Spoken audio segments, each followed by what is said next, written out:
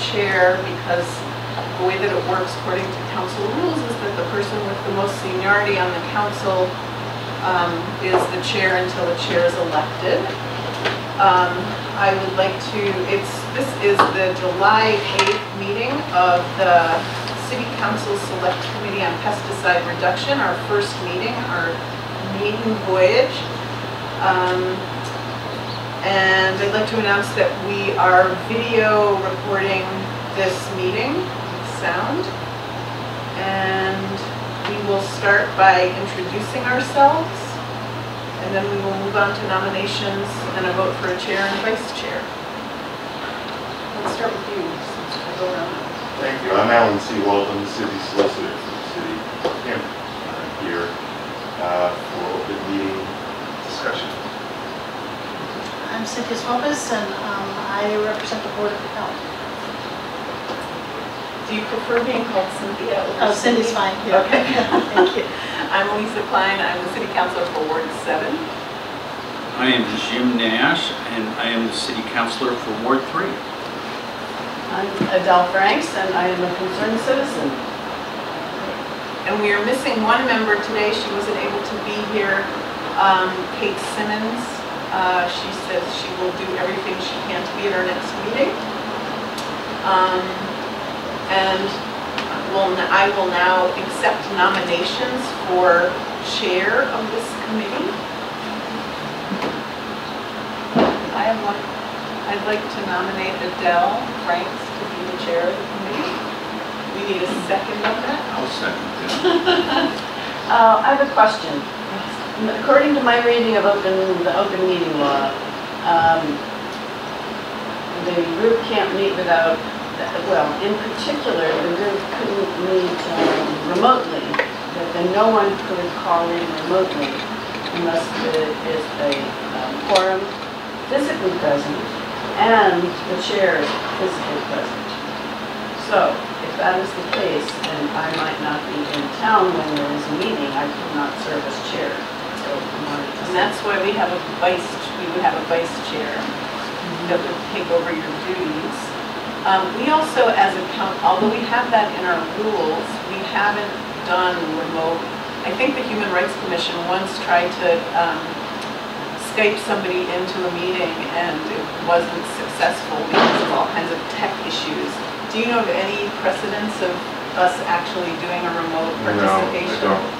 I've never participated in a remote participation by a committee member. So I think that's a remote possibility. We'll have a vice chair as long as it's four. No pun intended.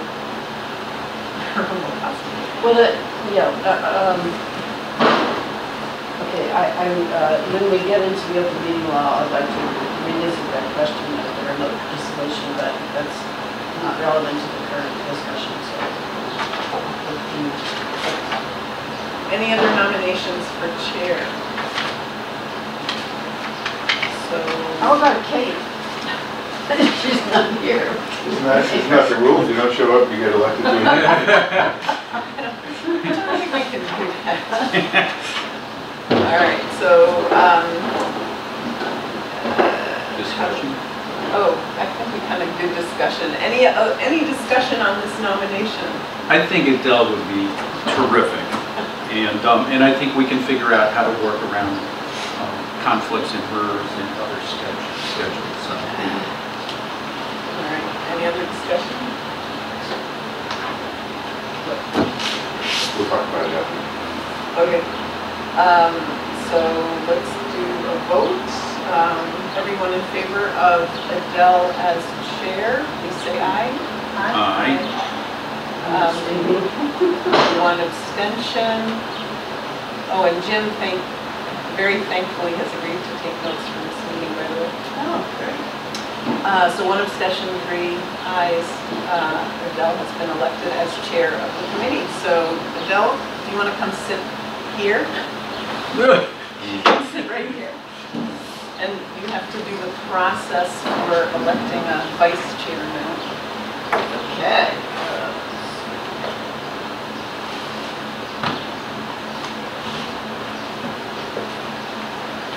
All right, we we are now open for nominations for vice chair. Anyone have a nomination? I'll nominate Cynthia Subotis. What a group. Do we have a second? Second. Sorry, that's your business. Remind, just poke me. Okay, discussion. Well, I can say that I've known Cynthia for many years, and she is extraordinarily bright and competent, and I think she will make a fine vice chair. Sounds wonderful. Any other comments? All right, all in favor? Aye. Any opposed?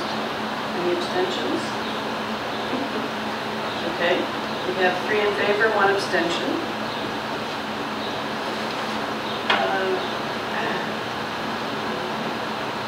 Thank you for your confidence.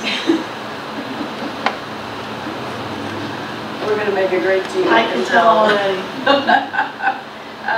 Okay, so the next on the agenda is a discussion and a decision regarding note-taking and clerk duties. Does that mean we are not going to have an official clerk? Well, that is true, and we requested a member that would be appointed as clerk, and the city council president felt otherwise. We won't be able to use city staff either. So essentially what it means is that we have 2 options, I think, that somebody is willing to volunteer to be the clerk for every meeting, or we do it on a rotating basis. But those are really our only options. We do have the video recording, but we should also be doing at least broad agenda, minutes. Yes, I agree, we need minutes. Okay, well, is anyone willing to take on the responsibility of being the, taking the minutes at every meeting, and being our volunteer clerk? I'd be happy to take the minutes if maybe we could share the schedule of the meetings. Because it says here minutes/scheduling. If that works. And I'm willing to do the scheduling of the meetings because basically, I think what we have to do today is come up with, like the second Tuesday of every month, or we have to decide if we want to meet twice a month or once a month. But in terms of the logistics of it, it's really easy for me. That's one thing that Laura, the city council administrative assistant, has agreed to do, is to actually reserve the room for us and get it onto the city schedule. So I can talk to her when we have that in place. So if you're really willing to do that. Well, we're really going, yeah, we'll give it a shot. That's great, thank you. As long as Councilor Nash is doing it today, Yep. I will follow your lead. And I want to thank you that I told Elisa I hate doing this, but I'm willing to do it for today. So Thank you. I figured this was a good day to take my turn. So. Oh, so is there an official format that we use? I assume we're going to be posting these minutes online. Will you be putting them in whatever format we should be? I'm going to be following the agenda, and I'll use this as my outline, and I will add in notes on our discussion and our decisions into this. Thank you. And then you submitted to someone to put on the city? You know what I'm going to do is I'm going to sit down with Laura to for her advice on format, and maybe we could set up for the 3 of us to do that. Okay. And then before posting, I think we need to approve the minutes, and then and I'm sure Laura can help us with keeping track of that. Thank you. Comment. I would just suggest that if you end up chairing a meeting as the vice chair, I think it's really hard to chair a meeting and also take minutes, and so I think we have to delegate that to somebody at the meeting if you're chairing, because Adele isn't here. So it's a super generous offer of you to make, but it would just, I think it would be hard to do that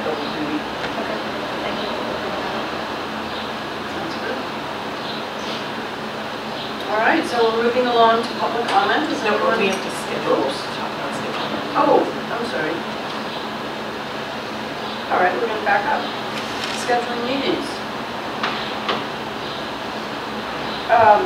In part, that I think that's related to our deadline of when we're going to produce a report. Are we still operating on a deadline of by the end of the calendar year? No, we have 5 months from today, the first meeting, to submit a report to the city council. So what is that for this? December 8th. Before the end of the calendar year.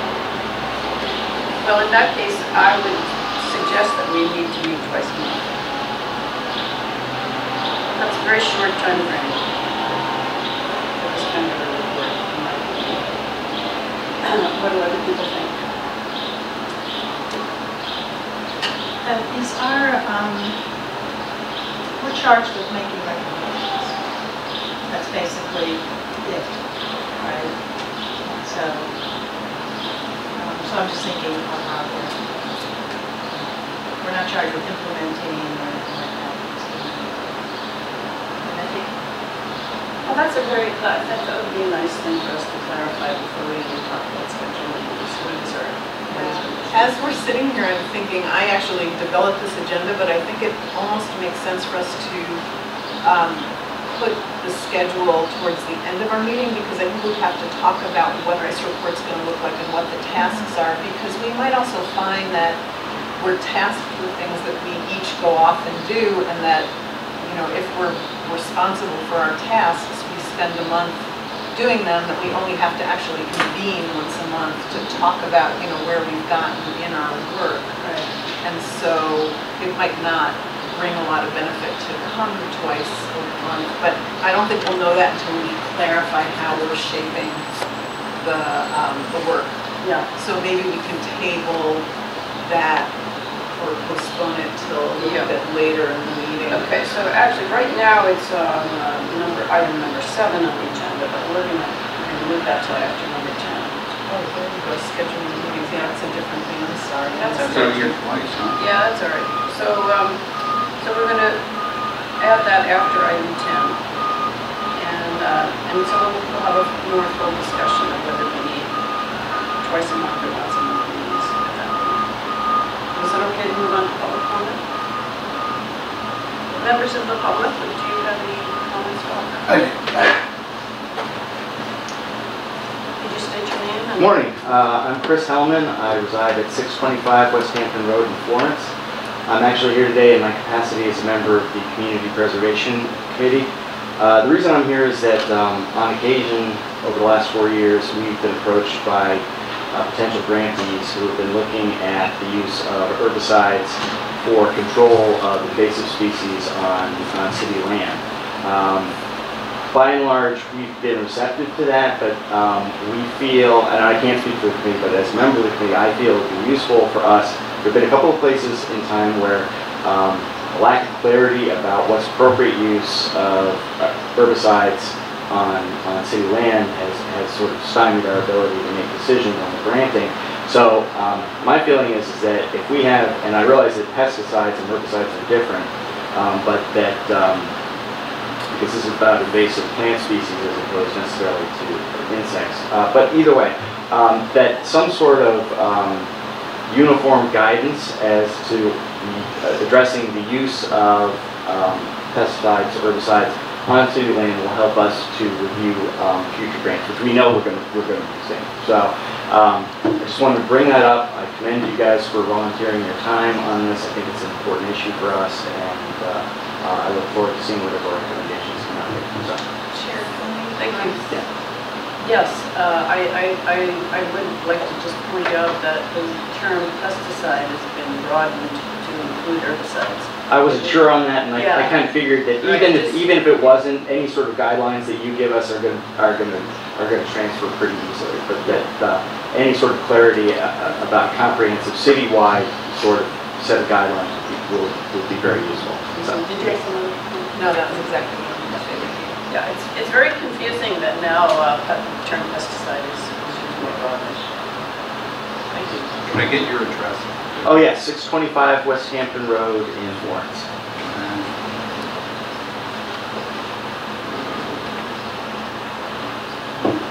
Thank you. And, Thank you. and Chris, one other, in the committee you're part of, It's the Community Preservation Committee. And we do granting for a lot of things, but particularly in this regard, it has to do with open spaces and recreational. So both of those are areas where we give granting notices to come up. So it's city, who applies Yeah, for these grants and how- for instance, conservation land. One of the groups that's been really active in this is the Broadbrook Coalition that sort of manages the Fitzgerald Lake area and some other areas, and they do a really aggressive anti-invasive campaign and come to us for a couple of occasions.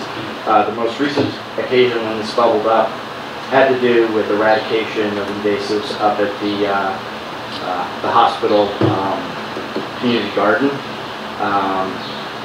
And that was one where we were unable to reach a decision on the grant proposal because there was a lack of clarity within the organization itself as to how they were going to approach the use of herbicides on that land. And we felt it was inappropriate for us to be adjudicators of that issue, but we sensed at that moment that it would be useful to have some sort of city guidelines on how it's going to be used. So those are the two main. It's the conservation lands. I can see it coming up on watershed lands as well, where it's a very hot button issue, and I knew it came up on a couple of occasions when I was serving on the Board of Public Works.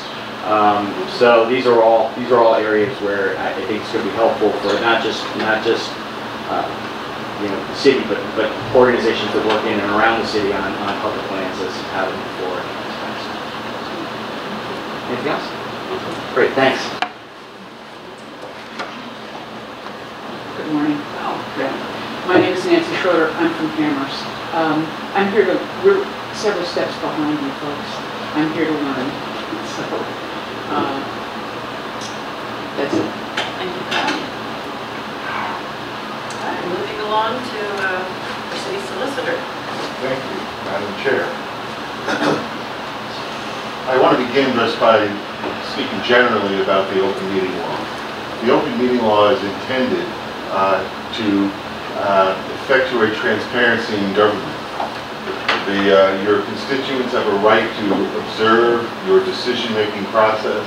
So anytime this committee or any subcommittee created by this committee is meeting, there are certain requirements that precede that meeting and certain requirements during the meeting. So preceding the meeting, there must be at least 48 hours posting of an agenda.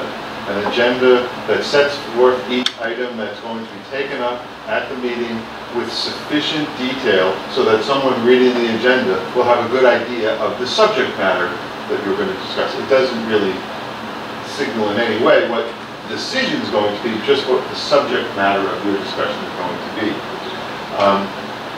You must meet in open session unless you meet one of the executive session exemptions, which are set forth in the law.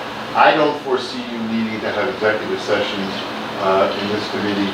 I suppose it's theoretically possible, but before you do, it would be a good idea to check in to make sure that it's a proper subject for executive session, and that you, as chair particularly, you have gone through the steps that are necessary to open a public meeting and then to adjourn into private executive session.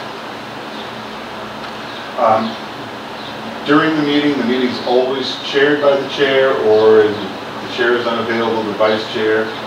If both of you are unavailable, I believe it would be the highest ranking member of the council. So Councilor Klein would be the chair. The quorum of this committee is 3. There are ways that you can, quote unquote, meet without being all physically present in this room. Meeting can occur by serial email. So member 1 emails number 2, who emails number 3, you're now a quorum, you have just violated the open meeting law. You cannot do your business by email a quorum if you cannot do your business by email. The things you can do by email are scheduling meetings, sending out documents that you would want the other members to have before the meeting because it's going to be discussed at the meeting, and those kinds of administrative details. If you have a question about those administrative details, do not reply all. And I would ask the chair, when sending out these kinds of documents, remind people, do not reply all, because when you reply all, you have just violated the open meeting law if it's a substantive issue on what was provided. During the meeting, someone has to keep minutes, and we have a clerk designated. The issue came up about what goes in the minutes. These are not a verbatim transcript. So let me tell you what needs to go into the minutes. And if you need this in writing, I'll be happy to send it to you. The date, time, and place of the meeting. The members present or absent. The decisions made and actions taken, including a record of all votes. A summary of this discussions on each subject.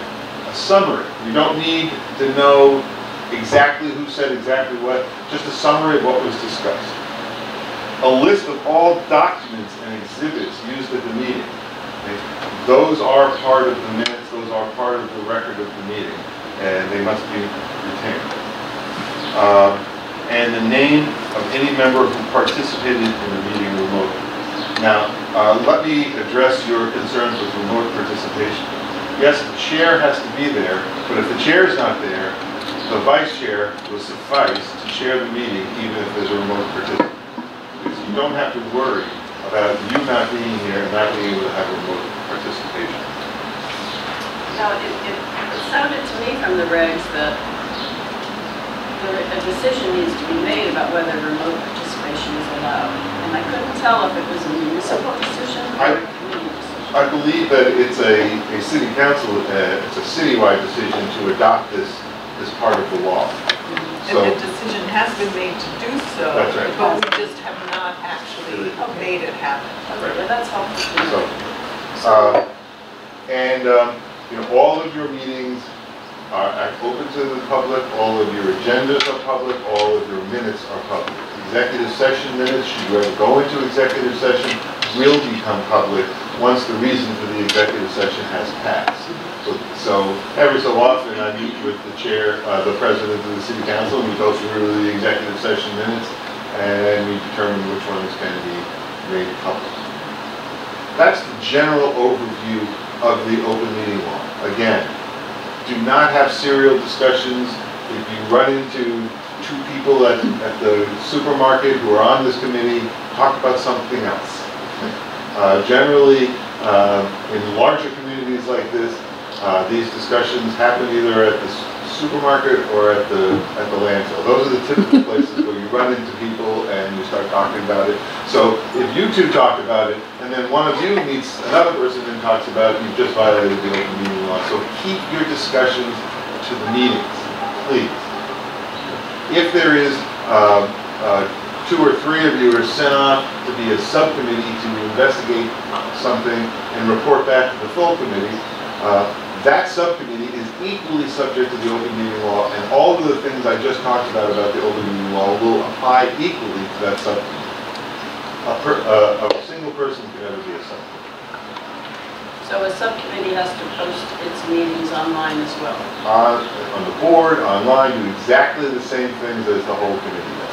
I have a question about that. So if a subcommittee is 2 people, which is not quorum, it still Quorum would is need 2. to be? Quorum is 2. But a quorum is 3 for this committee. A quorum of that subcommittee is 2. If you appoint 2 people as a subcommittee, Oh, so that becomes its own, as it were, committee that you have to think about. right, and that committee can then report back to the whole committee.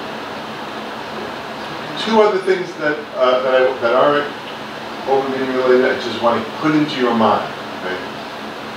Your emails, if you're using a private email, understand that the emails are public.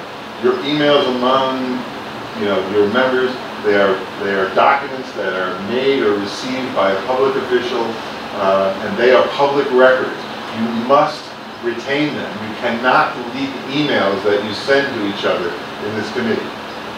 Some public officials in similar situations will create a new email just for this, because you don't want, if there's ever anything come up, you want investigators rooting through your email to see what's in your email. So you might think about that. I mean, I don't think it's pressing here, but you might think about that.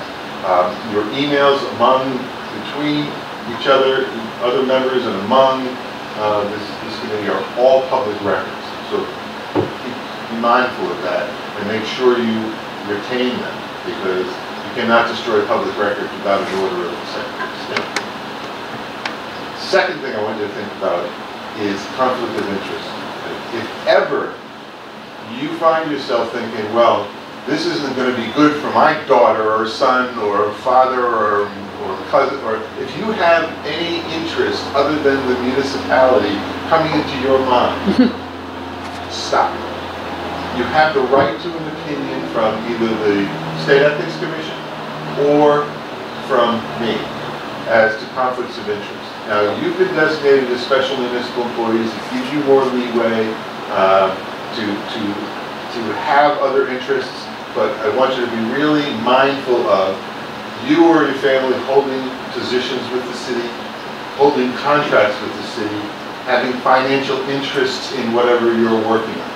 So if you are the owner of a company that is in place to replace Roundup in our world, you may have a conflict here. So just think about any financial interest that you may have. Last thing, those are actual conflicts. There's also the appearance of conflict. If your best friend comes and wants something from this committee, you need to disclose that this is your best friend. Anything that a person knowing the circumstances can believe that the person asking you for something would either get your favor or your disfavor because of who they are, stop. It's easily remedied, but just stop. If any of those things happen, just stop and call me, please. I don't want anybody getting into trouble. And the State Ethics Commission is nothing but trouble. When they come to investigate, they're not investigating because they got you out of the phone book. Because, you know, somebody's made a complaint about a conflict. So just be mindful of it. I don't expect it to happen on this committee. Just be mindful of any potential conflicts of interest, financial for you or your family, or that perception that somebody might enjoy your favor or your disfavor because of who they are. That's my... So if we have an issue that we think could pertain to this last concern of perception, should we mention it now, or should we contact you in the future? Depends on what it is. There are you have an appointing authority. You will have to disclose your conflict to the appointing authority, which is the president of the city council, and you should also disclose it at the meeting. This meeting. Whatever meeting you're going to take up a matter in which you have an appearance of conflict. Okay, well, I have a general issue with the topic of this select committee that I think I just need to make public. It's probably already known by the public, but I think I should state it. I don't know it, so... Which is that I'm a co-founder of Roseland Northampton. We purchased 120 acres of farmland, which is being managed organically, and we are right next to the Florence Fields, and there was a huge public outcry when the city wanted to spray herbicide on that field, and we opposed that publicly. And so I have been on record in the past as opposing the use of herbicide on public land, and I just want to disclose that. So I don't think it's an issue that you have a position on this, and you have made your position public. If anything about grow food specifically is going to come up, that's when you need to contact me and we need to figure out. Because are you, it's a non-profit, I assume. It's a non-profit. Are you a director? I was a director for 9 years. I just rolled off the board in April. Okay, so you're not a director. It's not a for-profit corporation, so you don't own shares. no financial benefit. There's no financial benefit to you, but if there is something that affects Grow Food, one, knowing the situation, might think that Grow Food might get a better shake from you because you found it's your baby, and so that needs to be disclosed. If anything comes up about Grow Food, I'd appreciate you contacting me. We'll work through it together. It's nothing we can't work through. Okay. That's my spiel. Any other questions? Just two questions. Can I email one member of this committee and have a back and forth Yes, you can, unless you're a subcommittee. on any subject? On any subject, if that person then contacts a third person, you violated the open meeting. And then if someone on the committee sends all of us this great website, Amherst or just another website, and can I reply all to that website saying, this is great, here's another website? Or do I have to just reply to the person who sent it? I would not reply to all. If you want, the problem with what you said is, that's great, should not be part of it. If you want to send around another website for people to look at, just send the link to the website, that's it. No commentary. Okay. Although, I mean, that's a pretty conservative way to respond, I think, to that question, just because if we're not voting on anything, there's no decision-making regarding the website, it's just a resource. To comment that it's a good resource, I don't think has any open meeting law implications. I'd avoid that. I'd avoid any commentary about anything. I mean, save it for the meeting. What's added to the conversation by emailing your impression of what was sent to you? You're now discussing this, and I would just be, I'd be conservative. There's no reason not to be conservative in this area. It doesn't advance this committee's work at all, and it can be said in public and have even more impact, because everybody in the audience is going to hear it, everybody watching the TV is going to hear it. And that's the purpose of the open meeting law. I have a couple of other questions. One is, in the open meeting law materials, it said that each committee can make a decision about public comment during meetings. So it sounds like we can make a decision about whether we're going to allow public comment. But my question is, let's say, is there a middle ground? Can you say, yes, we'll allow public comment for the first 10 minutes of the meeting? Rather than, I mean, at some city council meetings, public comment goes on for an hour or more. And I haven't read the council rules about whether the council requires public comment. I know that the mayor does for executive committees requires public comment. You can structure public comment any way you want to. Once you open it up as public comment, it's a First Amendment forum. You're really not going to be able to not do it or limit what people say. Typically, this is handled by limiting the amount of time that each person gets to speak. The problem is that if you set a fixed time limit and you have all of the anti-Roundup people lined up to speak, and then the pro-Roundup people never get to speak, or whatever the issue is, could be a perception, or it could actually be a First Amendment violation. So I would prefer to see you limit the time. each person's time. Right. I mean, and it doesn't have to be much. 2 minutes. Plenty of time to speak. Plenty of time. We also have the option, I think, if we want to do a community forum per se, we can create a community forum separate from our meetings, and then we can have people on that will provide them with more time if we have a particular subject, so that's another option. That's a great idea. Well, you also can see what the Charter Review Committee has done. They've picked out certain issues, like election issues, and we had a forum on election issues. And so, the 16-year-old vote people came, the ranked choice voting people came, so we had subjects that we had, they had before on different subjects. So. The other thing too that we can talk about, if we want to, is the council, as you know, is very strict about having people come up at the beginning of the meeting each person has 3 minutes. We don't respond to people who are providing public comment, but many of the committees and commissions will have a much more kind of loose forum where people can ask questions from the podium and we can respond, we can engage with them. So that's something we want to think about too. And the other thing I've seen in some committees and commissions is people from the public will kind of step in the middle of the meeting where if they have something that they feel like pertains to the subject that's being discussed. So it's not during a public comment period. So those are all things that we can think about in terms of what we want our format to look like. And that's fine as long as it's all content neutral. So you're not, setting the stage for this camp to speak or not. It has to be open to all people.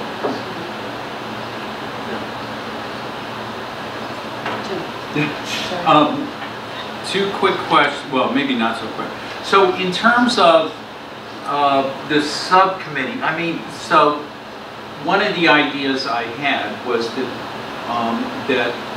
so for example, exploring what other cities and towns are doing around pesticide reduction, and maybe different committee members partnering up to go on a trip to, let's say, Concord, Mass, talk to somebody, and gather information. How does that relate to, if we're operating in that manner, that sounds like it might be a violation of open meeting law if we're actually, if two people are going together on a particular topic. Could be. I'd have to think about that. There's an exception in the rules here about project site visits. Site visits, yes. So it seems to me that could fall under a site visit. Right, but if you're a subcommittee, if the entire committee is going on a site visit, fine. What the committee can't do is get in the car, the 5 of you, and have a discussion about what you just saw. And that's the concern. It's not actually seeing what you saw, but sitting, going out to Concord and then sitting in the car for 2 hours discussing what you just saw. That's the open meeting violation. Okay. That would be an interesting ride back. Yes. So what would your advice be around handling something like that? We all take separate cards, like the old Red Sox, or It's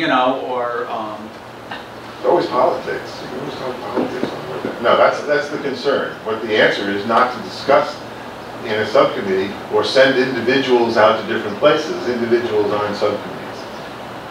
So that might be the answer then, is to, rather than create little micro subcommittees, that we all work individually and work with.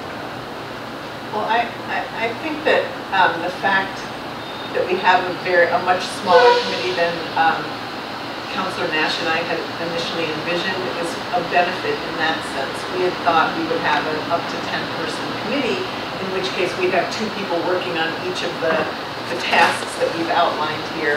And then we probably would have gotten into a little bit more hot water. So we're in a position where we have a total of 5 members with more than 5 tasks. So each of us is going to have a task. So I think we're kind of sidestepping that problem because of the way the committee has been formed.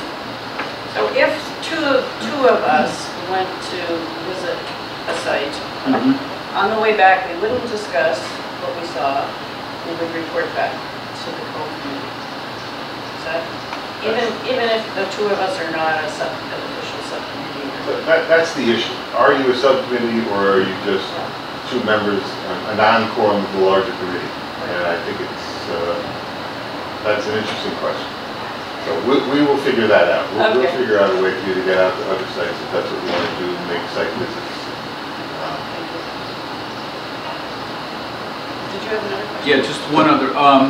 So just to be clear, meeting remotely at this time is not allowed. It's allowed. It's allowed. It's allowed. As long as there's a physical quorum Present. in a room, then a number of other members, I guess up to 2 members of the committee could be remote. It's true. Remotely participating. And we would have to work out the technical challenges. The other side of that is, what if we had either an expert who wanted to hear from or a member of the public who wanted to address us, but they couldn't be present in the room, could they be remote? That's totally up to the committee.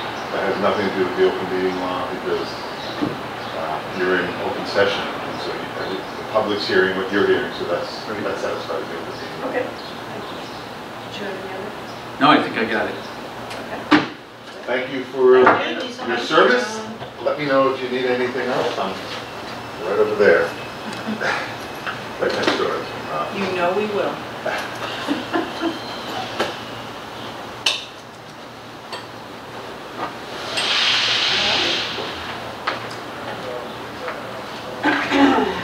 Okay, so now we're going to review the actual resolution that established this select committee on pesticide reduction. So we will be able to review what our mission is. Before we actually do a whole meeting, what do you think of that idea? How long is it? That long? I'll leave that up to your discretion to review our parts.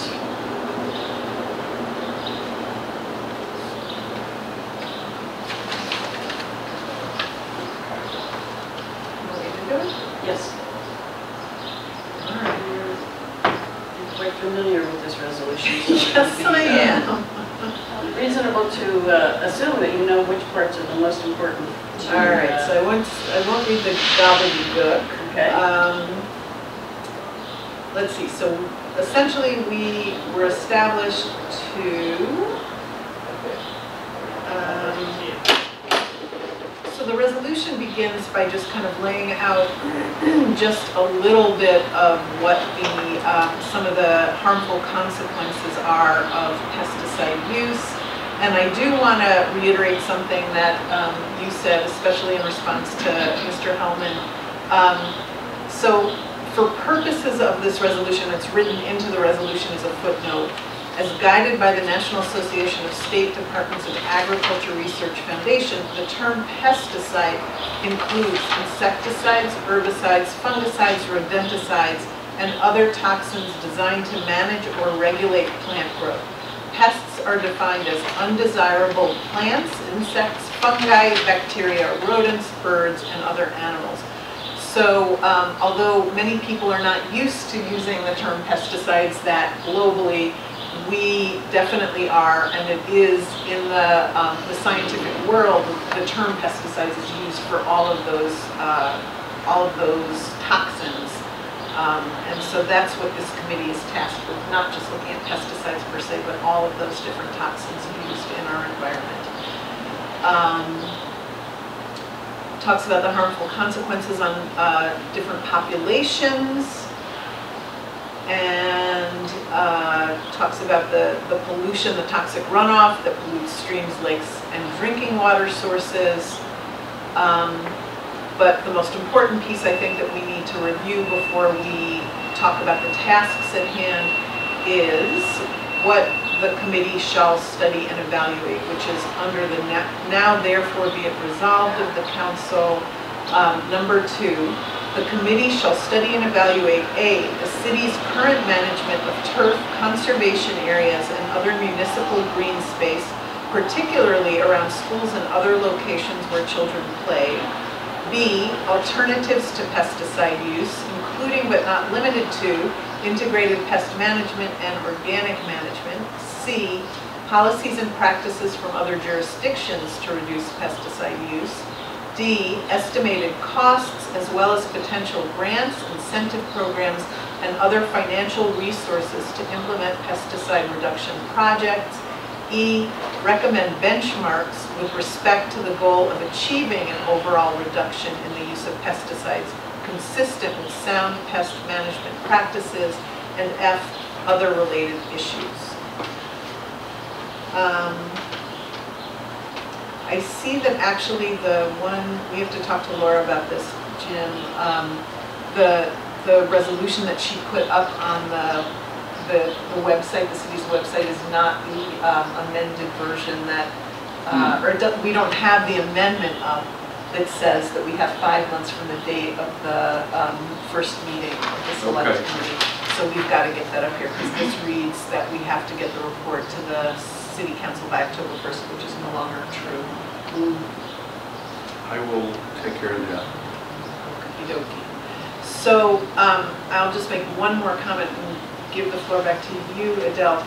If you look at the agenda for today, the agenda essentially links up exactly to this list that I just read of what the committee shall study and evaluate. So A, B, C, D, E are all in our agenda. Under process and task, number 9, process and tasks, topics to cover. So that's really, now that we've kind of seen that those were mandated to us as our tasks by the resolution establishing the committee, I think we can talk about the actual labor involved. Okay, that sounds good. So that as listed in the agenda, we have a number of bullet points that may be covered by these other bullet points, but they don't exactly correspond. They correspond pretty clearly. I mean, there are extra ones like the vision, the overall vision, and things like that. But effects of pesticide use, current management, policies and practices from other municipalities, estimated costs, potential grant programs, that's all directly from the resolution. Good. Okay. Yes. As we go through these, rather than bullets, I'm going to be assigning letters to these, just so it's easier to follow. So if you're referring to this, you know, which bullet, give me a letter. It'll be helpful for me. I'm hoping we're going to go through in order, but just... Okay. Well, it seems to me that it would be challenging to go in order, because we may not be able to speak to what we want to see this final report look like until we've talked about what exactly it's going to consist of. Sure. Does that make sense to the rest of us? Mm-hmm. Okay. I would like to first talk about current management, which is currently the 4th bullet. Because we can't do anything, it seems to me that we can't do anything until we talk about what's happening. What is our baseline? Where are we starting from? So that would be your age. That would be 9A, would be current management of municipal green spaces. So I would just like to open up with, what do we know about our current management? Do we have baseline information? If not, how are we going to get it? Just to be clear. So we're now going to call current management A? Yes. Okay, got it. We don't have information in any organized form. We have different people in the city overseeing each of these things. And this is where it goes back to the second bullet point, which is we can either, I think we have 2 options. We can invite, we have to do everything through the mayor's office because the mayor is the boss of the city departments. We can talk to the mayor and ask if he will issue our invitation to particular staff members that oversee particular places. We can assign members to do interviews or just go and meet with people. That's another option. And then the only other thing I want to say is it's not just staff members. As Chris Hellman is here from the CPC, as an example, we also have commission members and chairs that we should probably think about talking to as well. So it's staff, but it's also potentially committee or commission members like the Ad Commission, the CPC. So we should think about that as well. And that'll give us information too about how often we might want to meet, because if we're going to be inviting people to come and talk to us, we have to have more time for that. But I mean, I think the most Personally, my feeling is that the most effective way of doing this would be to actually just assign members of the group to do a piece of research and bring it back to the committee. That's my feeling about it, but I'm sure there are other opinions. I think it might be also intimidating for a city staff person to come before us as an organized body, whereas having a conversation might be a little bit less intimidating. So I guess I would go, I would be inclined in that direction. But I also think that it would be helpful to have more than one person doing each interview, because it's often very helpful to have a second person who has maybe hear something more than the first person has, who might think of a question to ask. So, but with going back to open meeting law, we could designate 2 members to interview each person, but that doesn't need to be it doesn't need to be a subcommittee. Other comments? I'm just wondering, two departments come to mind. Board of Health in those ways, and DPW in those ways. Are there any others? Can you narrow this planning department? Well, I would add on to people that we want to hear from are the people, could be like Broadbrook, it could be there's individual farmers who will lease property. So there's a lot of private groups also involved with the management of city conservation land, and we probably want to hear from them as well. They're often working in conjunction with the planning department around what they can do and not do. And so, but there's other people doing things. And I think that, I mean, what Chris was speaking to is Broadbrook would probably like some guidance on this as well. As I know some of the other conservation groups that are overseeing these properties. I guess I was coming from the perspective of the current practices from the city, which is what we control to some extent. And to me, I just keep going to DPW, I guess planning has something to do with this.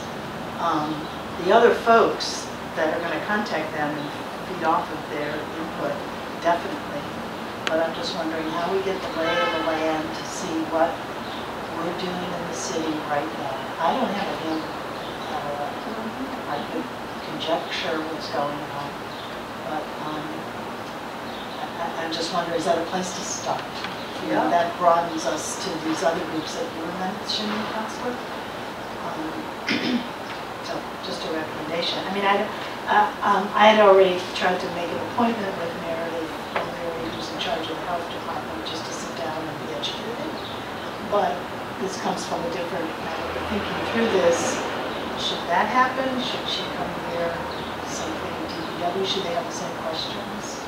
We're going to, And just to note that everything has to go through the mayor's office too. So even though you have that relationship directly with Meredith, we have to, and that's probably something the chair and the co-chair can kind of be the funnel for. We have to define who we need to talk to, and then the request has to be submitted to the mayor's office, and then they'll decide who from those departments will speak to us.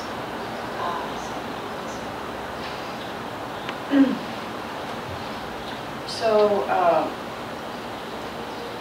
the planning department oversees the conservation commission, is that correct? So we would start with planning. So what I'm hearing is that there are 3 city departments that we would be asking the mayor for assistance in contacting. or are there more? Well, or are Let's there look more? at the list. Conservation, you just said, is planning.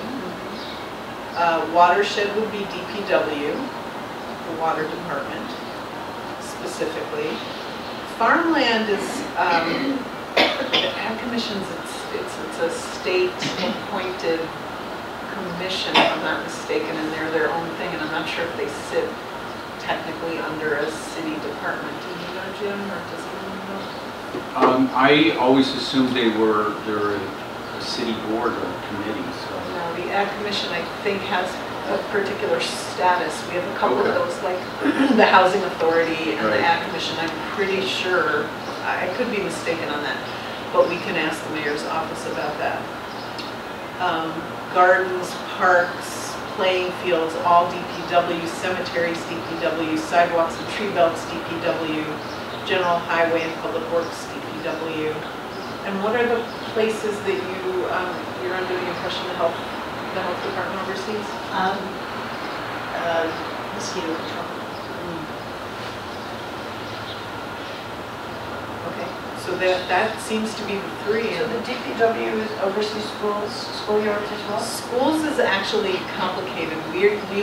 The city council doesn't have any jurisdiction over what the schools does with school property. It's the school board.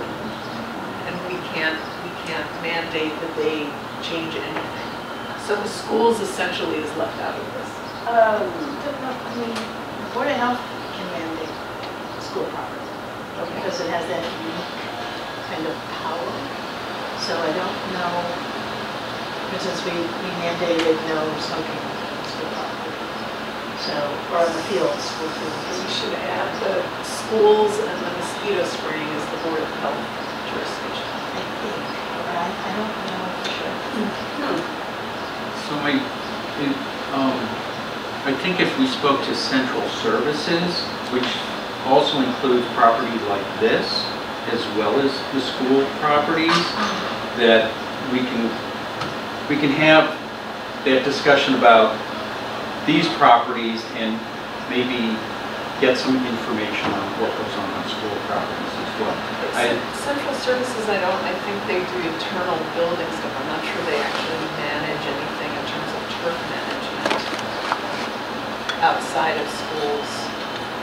I think the DPW actually carries it out. So they cut the lawns, for example. Yeah, and they put on the pesticides on the playing fields that are adjacent to schools that are school playing fields. I think central services is more about the internals of the Okay. buildings. I could be wrong again, but that's my There's a impression. custodian. So these are all questions we have to get answers to. Yeah, so who does mow the schoolyards? I think it's DPW. yeah. So I would like to question whether or not schools are really outside of our purview. Yeah, that's your question. I think schools are very, very important issue. That's where children get exposed to mosquitoes. The only problem is that we're submitting a report to the city council, and the city council doesn't have mandate over what the school committee can decide. That's why it would be interesting to bring in this question around the Board of Health. This whole discussion is making me wonder if we shouldn't invite the mayor to our next meeting to get, clarity on these kinds of questions. It might be, he has such a breadth of knowledge of how all the working parts interact and don't interact that might be the most useful way to just get answers to these kinds of questions.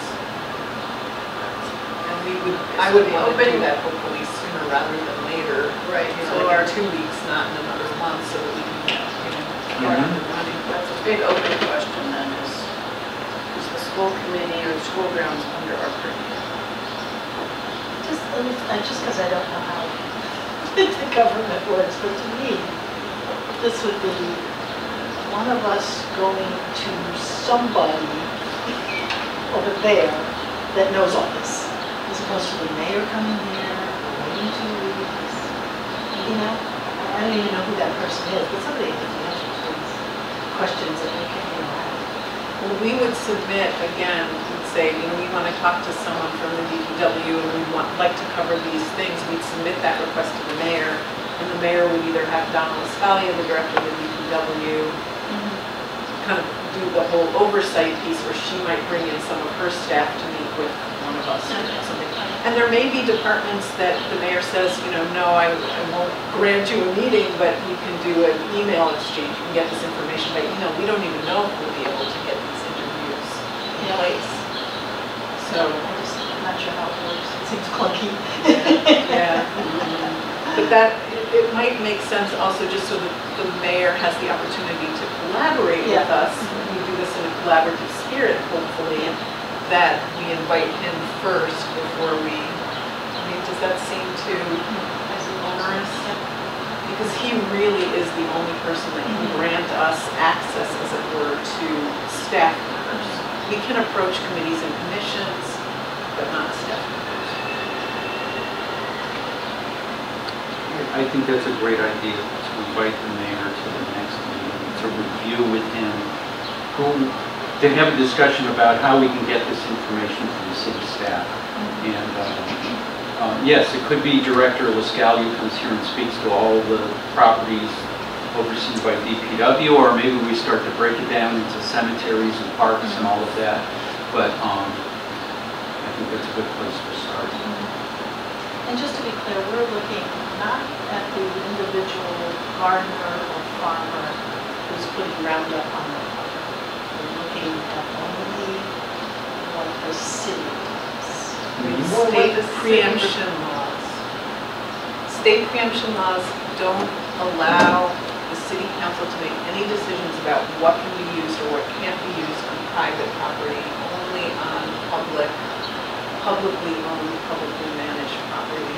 That's the only jurisdiction we have here. The state is the only entity that can make decisions about what private property, how private property can be managed with However, pesticides. if the city is leasing farmland to a farmer, the city can tell that farmer that the lease includes the prohibition of using X chemicals on that land.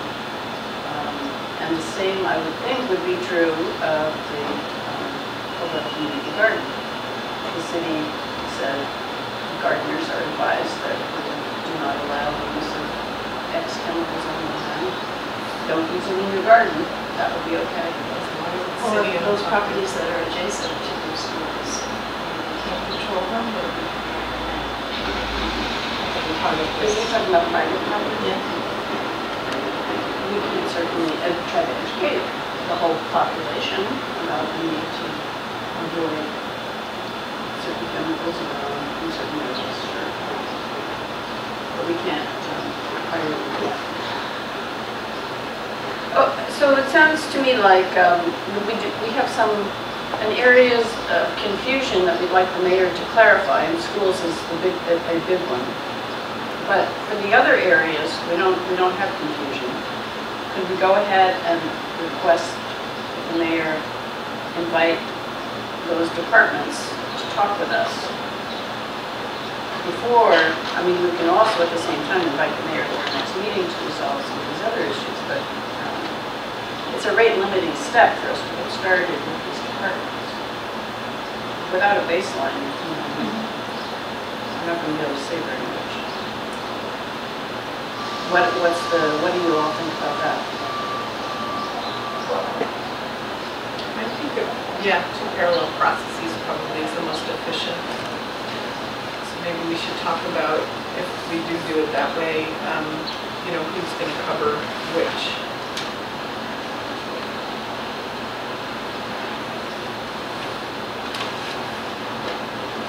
And before we issue the invitation, we ask the mayor to invite anybody, we have to decide among ourselves what we're asking for. Are we asking for someone to address our whole select committee, or are we asking them to be interviewed by one of us? I feel like we have so many, personally, I was thinking that it would be more, people would be assigned to different ones.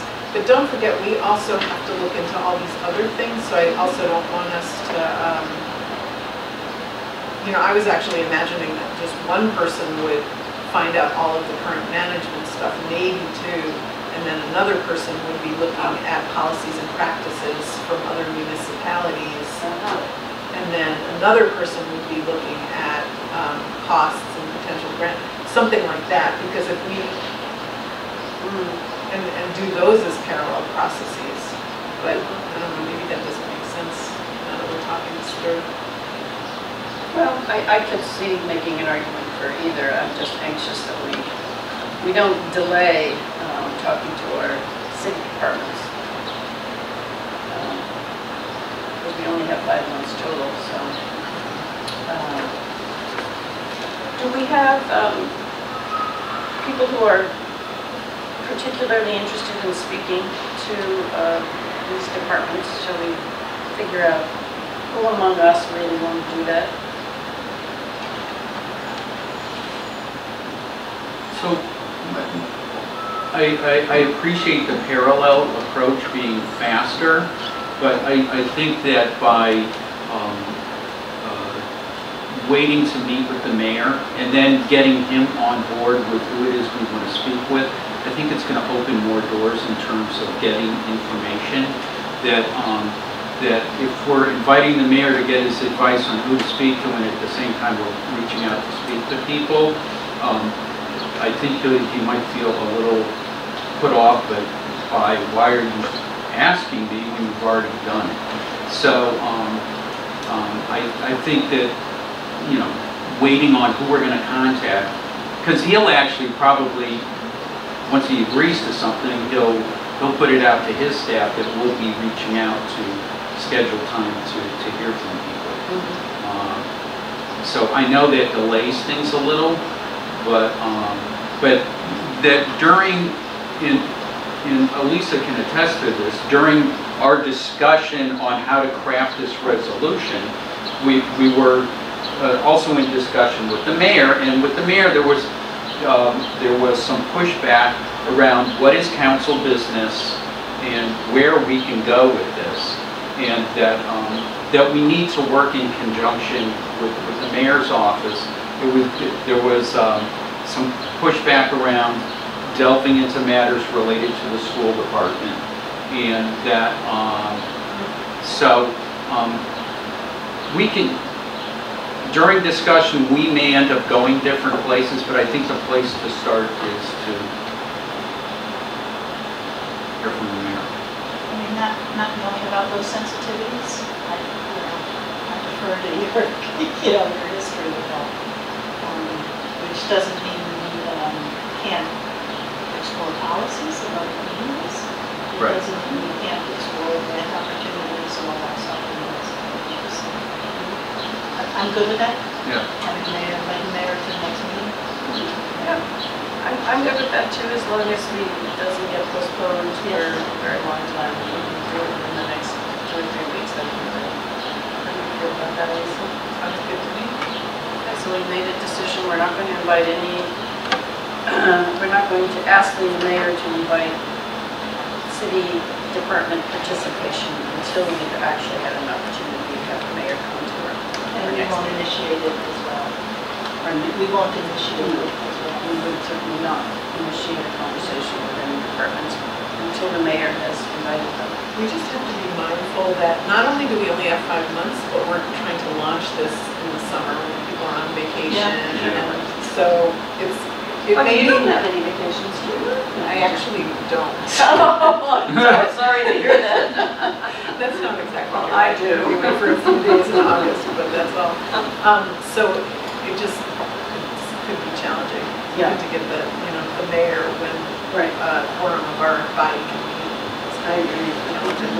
But I really support what Cindy's saying, that I think we have to at least, have parallel processes with some of these other tasks, because if we just kind of wait until we do the current practices, we're going to really be stabbing ourselves in the foot, or whatever the expression is. It's too violent in I this know, I'm sorry. So, okay, so we've made a decision about that.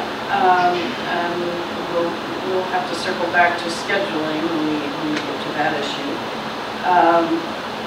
So then let's move on to 9, I guess we're going to call it B, policies and practices from other municipalities. I had previously done some research on the subject. I remember years ago now. So I would be willing to re-engage in that topic, but I'm interested to know who else is really interested, because first of all, I don't think it should be one of us, solely one of us who takes on any of these. It's just too big of a burden, I think. I've done a lot of looking into that too, so, you know, maybe we could work together on that one unless someone else desperately wants to. They're also really good, if you look at number 10, and we'll talk more about the resources broadly, but there are a few organizations, both in Massachusetts and at the state, at the national level, who have developed incredible databases of what different states are doing, what different municipalities have done. Beyond Pesticide, not Beyond, Toxics Action Center in Massachusetts that's their raison d'etre. They're doing incredible work and have a whole spreadsheet of what different municipalities throughout Massachusetts are in the process of doing, have done, or attempting to do. So we have some really good resources at hand. Is there other interest? It's too bad Kate's not here because we don't know what her interests are. Does anyone know what Kate's interests are? I just know that she's a chemist, so she might be the right person to kind of cover the effects of pesticide use for that first thing. I mean, that stuff is very readily available at this point. And, you know, Beyond Pesticides is this national organization that just has done incredible documentation of effects of pesticide use. But that is her background, so. So that'll be 9C, pesticide, effects of pesticide use. And we're going to say, provisionally, we're going to ask Kate if she would be willing to take that on. Is anyone else interested in working with her on that, if she agrees to do that? That one's a pretty simple one, just because there is so much material available. You should see if other people have other. All right, so then back to 9B, policies and practices from other municipalities. Are there, Cynthia or Jim, are you itching to work on that? For me personally, it's more of an itch than doing the financial piece, but it sounds like we have a lot of strength in that area. I'm more than happy to pull back from it if you're interested, and I can do the grants and costing if you would rather do that. But it seems like it does, you've already started the process. Well, I started, but I'm happy to just pass along the information. I'm not sure if you were present when we gave the presentation to the health years ago. I still have all my materials. So why don't we But you were talking about having two people focusing on that now, so you and Cindy could work on it together. we could, or it could be you and Cindy, and then I could work with Kate on the effects of pesticide use.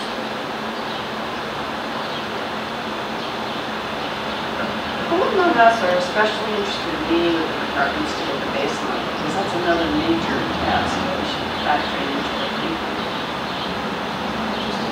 You are. I also would like to throw in the mix, I'm teaching math, so I'd like to poke around up there because they're just doing some unbelievable things in this area. So I'd like to get a person who kind of knows what the latest is. I think I have someone in mind. And I think it's okay for me to go off and do that and talk to that person, or if they, again, it's a summary, but if they have some kind of information, to bring it back here and see if you want to make any decisions. So that kind of fits into the policies and practices piece, great. Get more practices, I think, because they're teaching it. So, yeah, I mean, who knows where that can lead. But that's just an aside. Happy to do that. Yeah, this isn't, I mean, the bullet points that we have here are not necessarily, they do kind of correspond with what the tasks were as envisioned by the resolution, but I don't think they're, you know, they have to limit us if there's other useful stuff that we should or could be doing. Okay, so I'm just now thinking, maybe I'm going to make a list of each of us and then we can add their interests so that we can that'll help me anyway. What are your interests? You know, I would be interested in working on figuring out those baselines across the different departments. Okay. I suspect we're going to see different things going on. And across these various domains, there's going to be different approaches.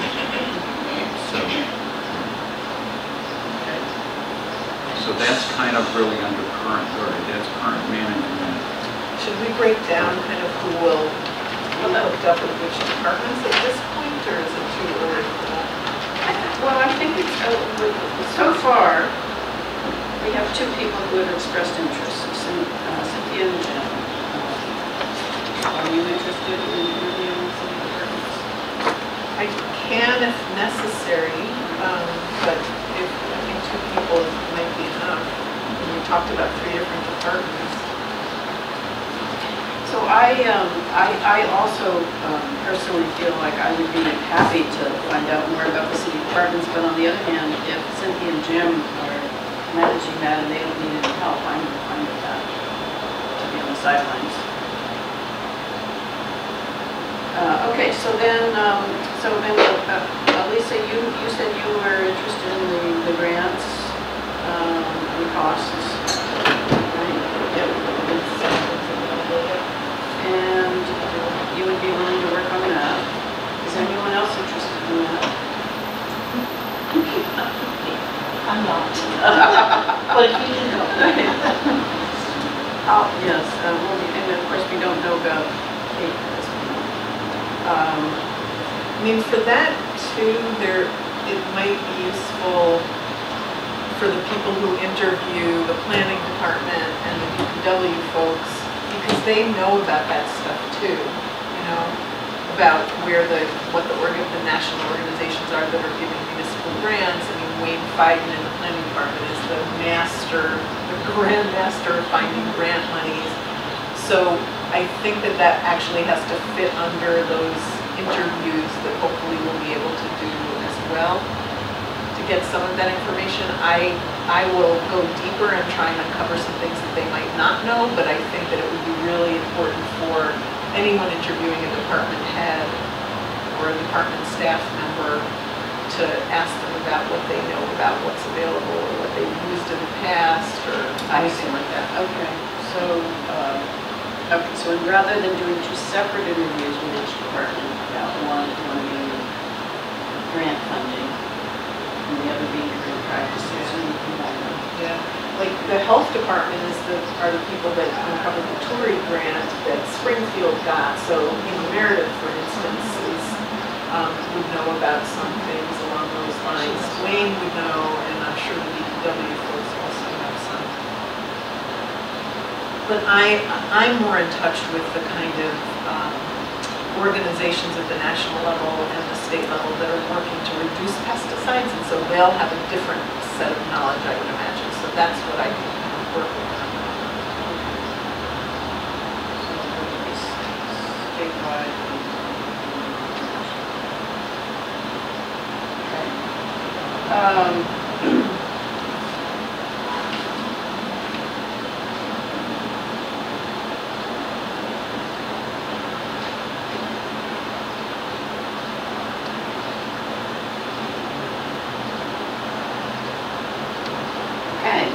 Well, it looks like then we have Cynthia and I working on other municipalities,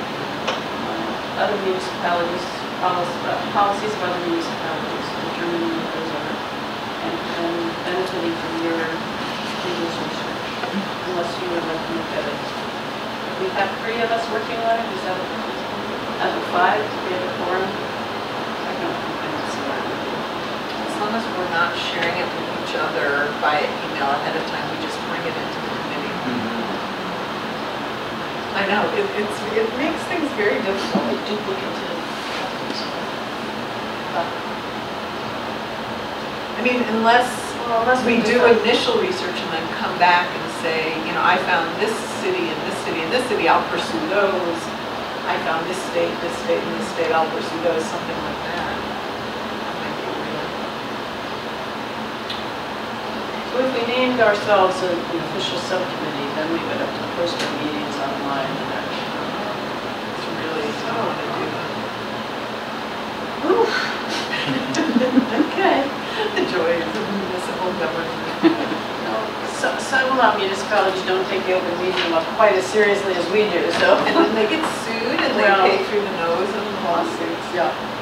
Just a recommendation, there's that Massachusetts Municipal Association. Is that a first call? You say, do you know anything? They've been, I think it's a good idea to be in touch with them for sure, but my experience with the MMA is that they have not focused on this topic very much, and they haven't done very much to kind of aggregate information. It's much more like the Toxics Action Center, which is a Massachusetts-based organization working to reduce toxins, that's Okay. really looking at what the municipalities are doing. That doesn't mean that the MMA shouldn't be contacted, checked to see what they have. I mean, because the Board of Health has its own organization, and they're very responsive. And I can just ask the question, are there any other boards of health working on this? And they would know. I think that would be really interesting. And I think it would be even just for political purposes to notify the MMA that we're working on this, because they really should be working on it, whether they are or not. So that's actually a really good idea. I wonder if I'm happy to take on contacting the MMA myself, just because as a counselor, they'll be more likely to kind of interact with me around it, just to find out if they have any aggregated information or anything like that. And I could do the same for the Board of Health, because I know those folks. Okay, so then, in keeping with our open meeting law provisions, you would be reporting on that at our next meeting, not communicating by email, correct? Unless you're just communicating with each other. Right? Well, I guess you can let people know, you just can't discuss it. Right, Jim? Like, we could inform each other, like, I found out this information. And I would present it. Contacted the Mass Association of Board of Health and I would present it. As long as there's no discussion. Are you saying that you could also include in your email what you found out, and this is what I found out, A, B, C, and D? They can't reply. You can't reply.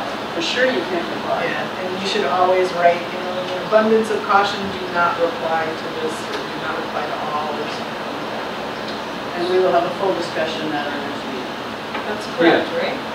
So my thoughts on this are that that there's maybe some one-time meetings that might occur. I mean, if people are doing research on, what other municipalities are, working on, you can say, hey, here's what I found from this other website, here's a link. And then arrange to, talk to Laura, post a meeting that you're going to come here and meet and discuss, openly discuss what it was you found. And it's not going to be an ongoing meeting. It's simply, taking the time to gather the information and kind of digest together what it was you found out. You do your homework ahead of time, and then you're bringing it back to us as to, I know it's adding more steps. I don't think that falls under the open meeting law, though, because it's not, that group that would be meeting to discuss what you found Right. is not a public body.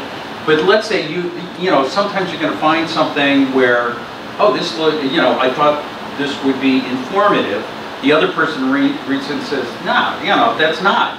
Where do you have that discussion? Do you want to have it in this meeting, or do you want to have it before coming to the full committee to present what it was you found? If it's only two of you, you could have that conversation outside of any public meeting. And so maybe that's the appropriate answer, because to announce that discussion between 2 or 3 of people on this committee, that's not really an official open meeting.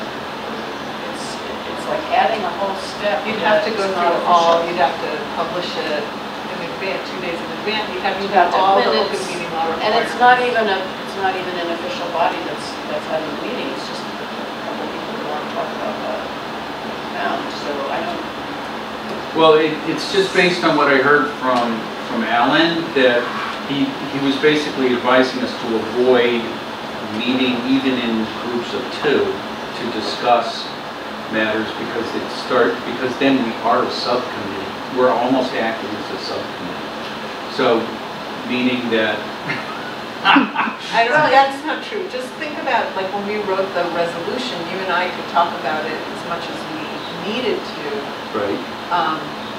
Because, well, we didn't constitute a quorum. Right, that was the catch. And 2 people talking to each other in this committee don't constitute a quorum either, as long as they're not officially a subcommittee. That's what Alan was saying. So yes, you could talk to one person about it, but you have to be really careful about serial communication, that one of those 2 people doesn't then take it to the 3rd person and say, this is what we're doing. Okay. Right.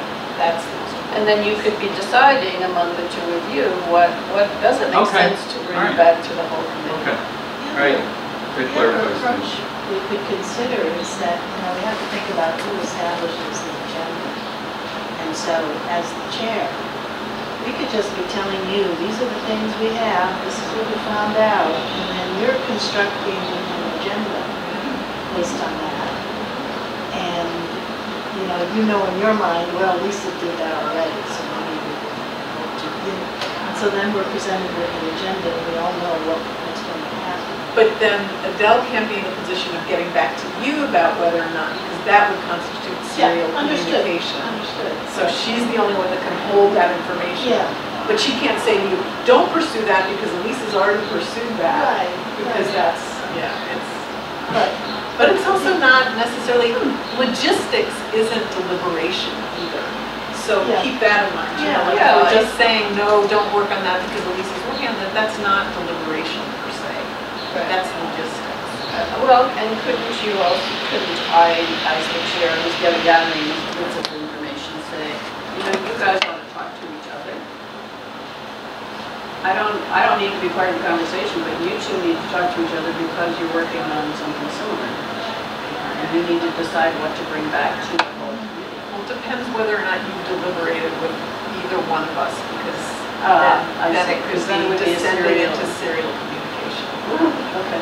Anything, it's deliberation, it's not logistics. So anything that can be construed as deliberation, even if it's serial deliberation, is a problem. Okay. All right, well, back to our assignments.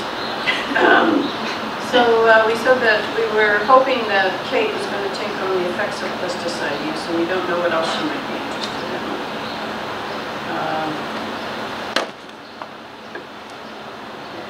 Cynthia and I are going to work on other cities' policies. Cynthia and Jim are going to work on the city departments after we have gotten permission to talk to city departments. Elisa is going to focus on grants, costs, etc., statewide and national, working with national organizations.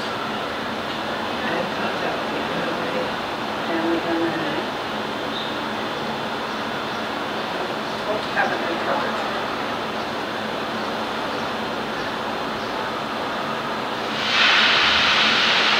So, I don't see it on the list here, but something I was hoping to do was, there was a number of people who applied to be part of this committee, and that also had some considerable expertise, and that I was hoping we could figure out a way to set aside some time during our meetings for people to come in and provide some testimony. And that might actually be a way to, so for example, our next meeting is, I'm anticipating we're going to meet with the mayor, but we're not going to have an opportunity to hear from city departments at that meeting, but we could actually reach out to some of those people and ask them to come in and provide testimonies during that meeting. So we can actually be effective at doing some of that outreach. So that was my thought. One of the people who I'd like to hear from is Richard Jaskey, who is part of the Ag Commission, and the Ag Commission oversees the leasing of farmland that's owned by the city. I think it would be really interesting to hear what he has to say about farming practices in general and farming on city property. And there's a number of other people who I think would be interesting to hear from as well. Are you imagining them coming to a special public forum beyond our regular meetings, or just inviting them to one of our meetings? What? I picture it just being one of our meetings. You know, we post them, and if people want to come and hear what they have to say, you know, they can watch. But inviting them specifically. Specifically, and you know, giving them 15 minutes on the agenda, or maybe a little more. I don't know. A little time for question and answer, but to come in and present, what it was that I'd like to hear. I mean, people were interested in committing a great deal of time to this, and I'd like to hear what was their concerns, what interested them, and I think it would broaden our awareness of what's already been going on as well. That we're going to hear from the city, but also to hear from people outside who are working with the city as to how they'd like some guidance where they think we need to refine. So are you saying that we should note that in your mind it would be good to invite anyone who applied to be on this committee but was not selected to come address this committee about what their concerns are? I think if they're interested in providing testimony, that we should set aside some time. Are you also suggesting that people other than applicants to this committee also be invited? Well, we have public comment right now, and that if people want to come in and present public comment, that's fine. We don't. If there's somebody, let's say the chair of Broadbrook wants to come in and speak to us, I'm fine with them requesting some time on our agenda to speak to us, or if there's other organizations that have thoughts and opinions around this that the city has dealings with, I think it's fine for us to set aside some time for them. What I'm trying to clarify in my own mind is whether you're suggesting that at our next meeting, how much time at our next meeting we set aside to hear from applicants. And you mentioned 15 minutes, possibly 15 minutes for one. So how many of those 15-minute slots would we want to fill at our next meeting? And do we want to spread that over a number of meetings and make it a very inclusive list of people that we offer this opportunity to? Because our public comment, I would advise us to limit our public comment to 2 minutes each. That's not enough time for somebody to really provide testimony. So I would like to offer more time to people who want to give us testimony. But we can't do that all at the same meeting, or we'll be here for a long time. I would like us to be a little bit more targeted and focused personally. I do think that we should have, if we don't talk about it today because it's not on our agenda, maybe our next meeting, just to set aside some time about public outreach, to bring people to public comment. Just in working on this and people knowing that I'm the person that initiated the city, I have gotten so many emails from community gardens people, different organizations, and people want to talk about this. A woman who's really interested in us bringing goats to the city. There's a lot of interest. So I do think we should think about how to do public outreach. But in terms of having people provide testimony that have expertise that aren't city staff, I think we should make a list of who we'd really like to hear from, see how long it is, figure out how much time we want to allot to different people, figure out which of our meetings it makes most sense to bring them to. If we decide to go topic, like turf management as opposed to conservation land management. Bernadette Giblin is someone who applied, who the city council president did not select to be on the committee, but we feel she has, Jim and I have talked about this, feel she has really deep expertise. When we talk about turf management, we could invite her to come and set aside 15 minutes. I don't think we should give out a blanket call to applicants saying, we'll give you time for testimony, I do think we should pick out the people that we know have very particular expertise and figure out where it makes sense to invite them. And anyone can come and do public comment. And the only other thing I want to say while I have the floor is that it's pretty standard in our city that we do 3 minutes of public comment, not 2, so I don't know if we would be willing to stretch that to 3 minutes per person. Does the Board of Health also do 3 minutes? I think I've heard, yeah. I guess the question, you know, the city council has 3 minutes, but then again, you guys meet till midnight. You know, it's like, you have no ending time, but our meetings, well, today's meeting is, you know, 10 to noon. You know, I got my parking meter that's going to expire. So I don't want to assume that people can just stay for an unlimited amount of time. That's not fair. So if we have a time limit for our meetings, then I think we have to have a time limit for our public comment. So I really like this discussion because I think there needs to be a component of, and I'm just going to call it outreach, whatever. So how do we want to achieve that? And I think we really need to be proactive and do that. So there's the people who are managing, you know, like the Richards and the chair of Broadbook. There's also these other folks that, and so how do we incorporate with our limited amount of time, the best way possible, to illustrate that we are seeking this and we're tapping certain questions. I don't have an immediate answer to that, but I do think I'm not sure the 15-minute presentation, it's gonna really eat up the signal. You know, I'm just wondering if these folks can just tell us what their perspective is in a short period of time. By invitation and also advertising this public comment is an opportunity to talk about this issue. So I don't know if this is a broader discussion or something to think about for the next meeting. It's a great discussion. Put community engagement or outreach onto the agenda for the next meeting, and maybe we should all be prepared to bring in kind of the names of people we know who have expertise, including those applicants that Jim mentioned, that we might want to have invited for more than just public comment. But you guys know the applicants. I don't know who they are.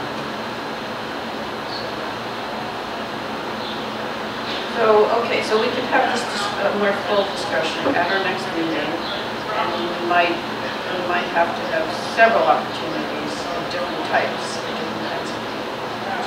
invited. And for the length of the whole 5 months too, it doesn't have to happen.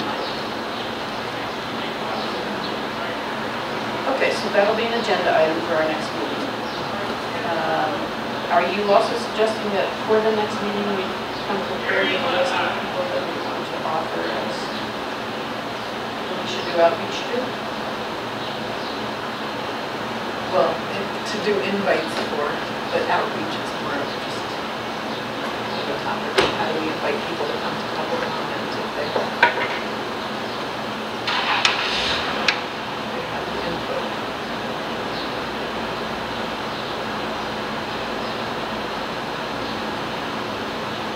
Okay, I guess what I'm stymied out is, it sounds like we may very well have a list of people we want to invite to give us testimony, which could include written material as well as a certain amount of time on our agenda.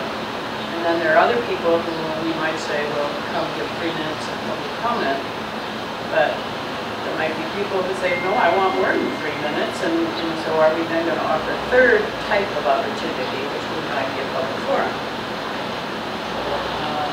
Or written.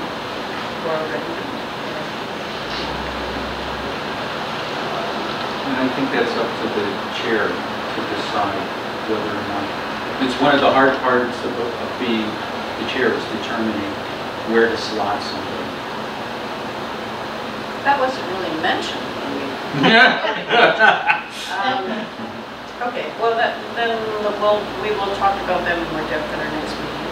We have 15 minutes left. I'm so sorry, but I do have to be in 10. Oh, that's right. You have to be in 10 or at 10? In 10 of 12. 10 of 12, so you have 5 more minutes. She has to leave at 10, we're in trouble. I will not do that again. This is just something that came up. Okay, so before you leave, we need to then talk about our vision for the final report. That's the only thing left on this list that we're going to talk about. The next meeting. And our, yes, and our next meeting. So if we're inviting the mayor to our next meeting, we have to find out what the mayor's schedule is and whether he's willing to come to our next meeting before we can schedule it. But let's at least have a ballpark goal in mind. Does everybody have their calendars?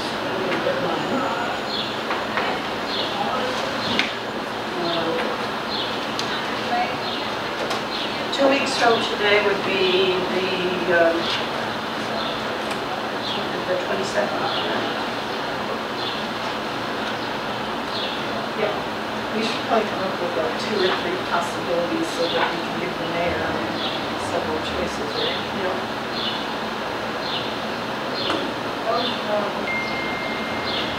So, 22nd. Are we in agreement among ourselves that Monday the 22nd would work for us? In the morning like this? Yeah. Do we have any idea about Kate? Rats. Okay. So, July 22nd, 10 to 12. The 23rd. It's a Tuesday. These are all the tentatives, right? These are all options we would offer to the mayor. And maybe first we would find out from Kate whether she can come. And are we talking the whole day? Well, at the moment we're talking 10 to 12, but it would be helpful to know whether people are available at any other times during that Monday and Tuesday. Are you available at any other hour later than noon? The problem is, right now I can be flexible, but I'll start scheduling things soon, so it's, you know, like we have to find out from the mayor like really soon, like if you call his office, say, we need to know like within 24 hours so that we can reserve the spaces, but I can do anytime Monday or Tuesday that first Monday. Okay. You as well, and you as well? So we're saying any time on Tuesday? Yeah, or Monday afternoon. And so on Monday, I am available up until 2:30. Okay, so we're 12 to 2. Okay, what about on Tuesday? Right now, like Elisa, I can do any time. Okay. And then, let's just talk about Wednesday. Wednesday's not a good day for me. Usually Mondays and Wednesdays are the days I have to be at work, but I can kind of be more flexible on days. All right, so I will try to reach Kate. Have you sent me her email address? It's probably on the list, right? So I'm going to call the mayor's office, or maybe I'll just go stop by. And I'm going to get in touch with Kate at these times, and hopefully we're going to get an answer. What if he's on vacation? Yeah, we might need another week or Well, something. that's a good point, and I'm leaving town on that later that week, for 2 weeks. Like I said, remote participation, but that doesn't mean that you all can. So what, I'm gone from July 31st through August 7th myself. Should we consider next Monday in the morning? Just throw that additional 10 to 2 in? I'll be up to The whole week, okay? What about like Thursday or Friday that week? You're gone both of us? I'm gone, which, The 25th and 26th? we're probably going to leave on the 25th, but I can, kind of early meeting or probably.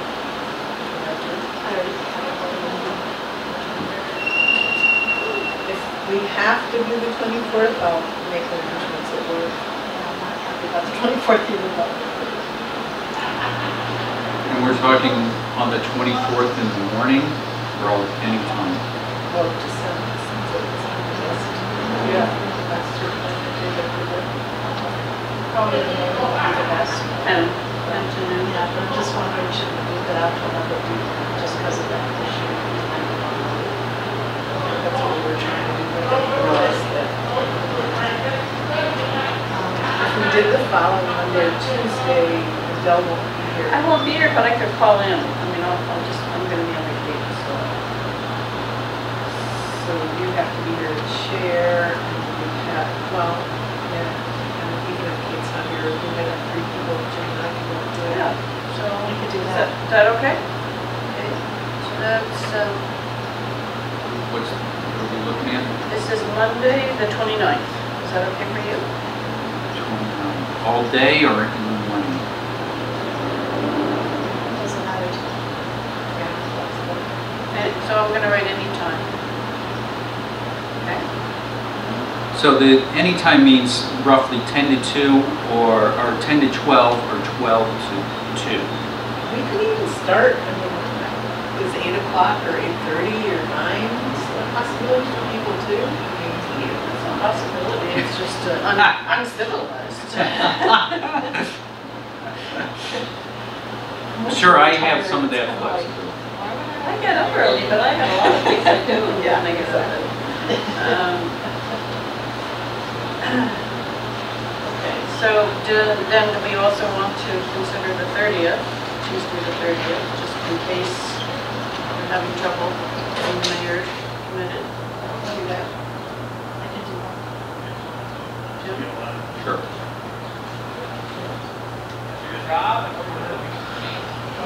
rolling along here. Okay, well, we're going to start there, and then if we need to go to a doodle poll for other possibilities, you'll be hearing from me. So on the 29th, I free up until 2:30. Just like that. Okay. The 29th until 2:30.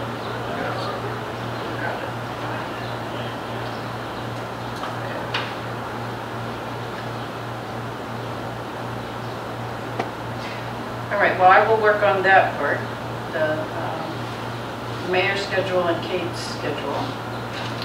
And I will do I guess I haven't, I guess I should have gotten more information about what it means to be the chair before I agreed to do this,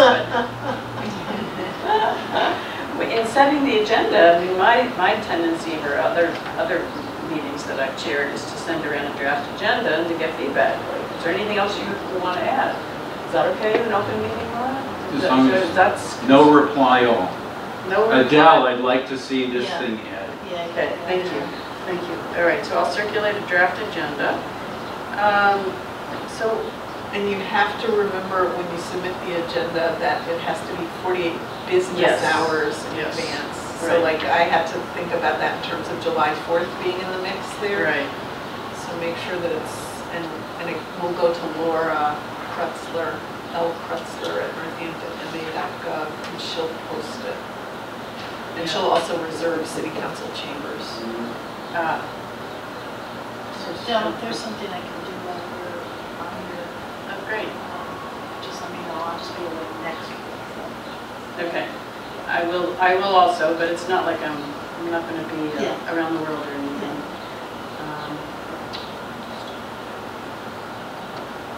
Okay, so Laura Krutzler is the city council staff? Administrative assistant. Administrative assistant.